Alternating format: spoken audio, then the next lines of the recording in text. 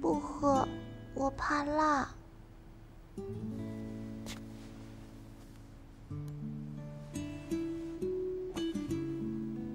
头发总要擦干吧？我没有力气，你帮我擦。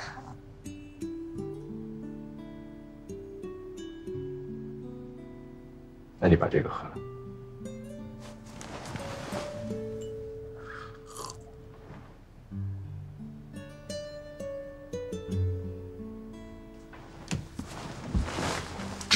喝完了。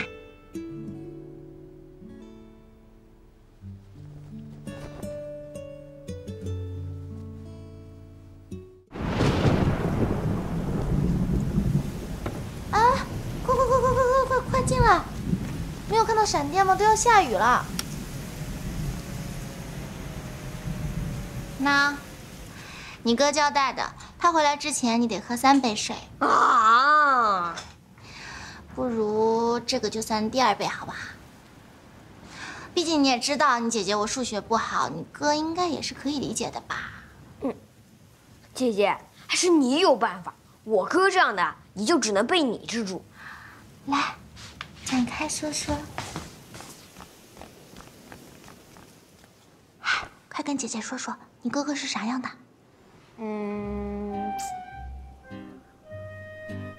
哦。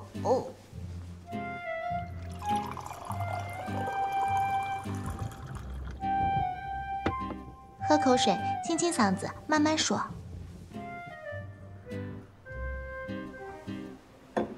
我的哥哥，是一个特别简约的人。生活中啊，他除了学习就是植物，就像他说的，从来没有什么事能动摇我对专业的追求。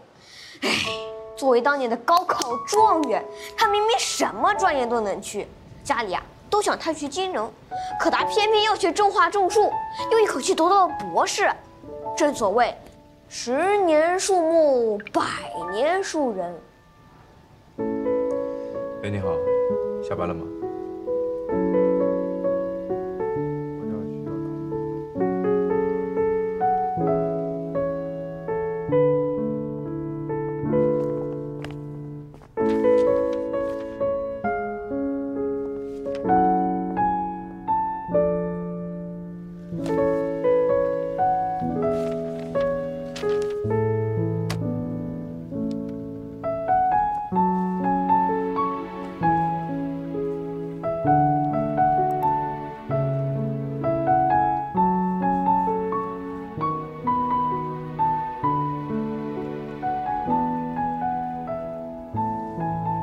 为了搞实验哦，他也不交什么朋友，更别提女朋友了。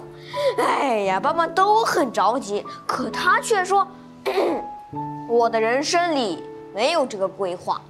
哎，怎么会有人的人生里没有这个规划呢？当然有的啦。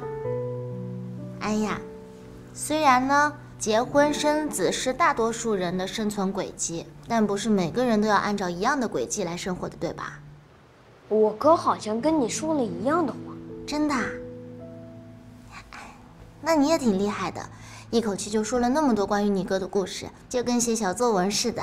嘿，暑假作业啊，刚写完一篇《我的哥哥》。哎，你说，10年树木，100年树人，这个词我用的是不是特别好？肯定能得高分。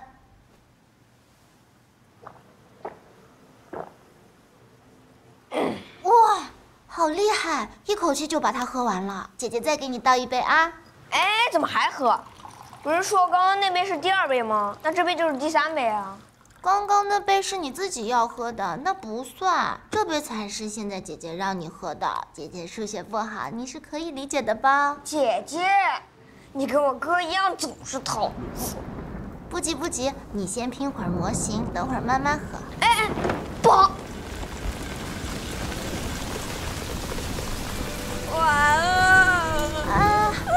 别哭别哭，零件都在呢。你先进屋别淋着了，我去给你找回来啊。姐姐，我跟你一起。不要不要，你年纪小，抵抗力差，万一被淋感冒了怎么办？姐姐，那你怎么办啊？有雨棚的，姐姐淋不着。别哭别哭，姐姐一定会还你一个完整的模型。别哭别哭了。姐姐，你先别吵了，我打电话给我哥，现在就让他回来。不要啊！你哥突然去学校，肯定是有什么，一定是有什么要紧的事情。这点小事就别麻烦他了啊。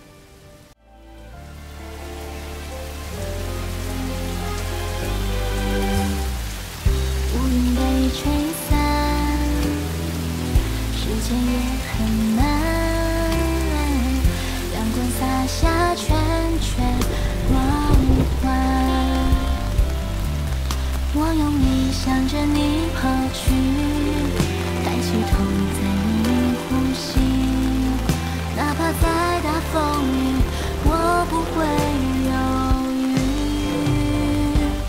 风轻轻地吹，雨后的天空，你站在风中看那道彩虹，在我的眼中，对，就是他，找到就好。回家吧。风轻轻地吹，雨后的天空，我飞在风中，也被你感动，看你的眼眸那么的清澈。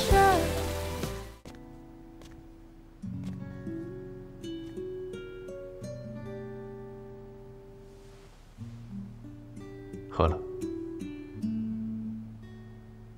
不喝，我怕辣。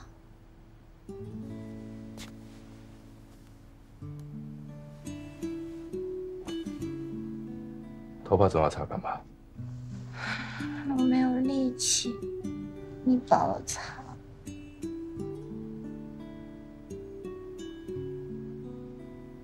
那你把这个喝了。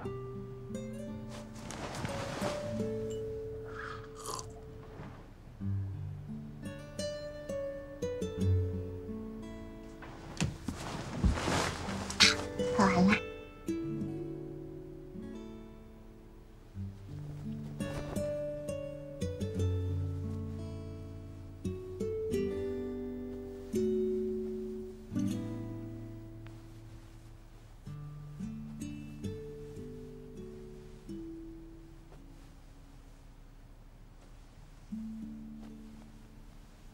像带着满天星光为我闪亮，在我的瞳孔中刻成画像。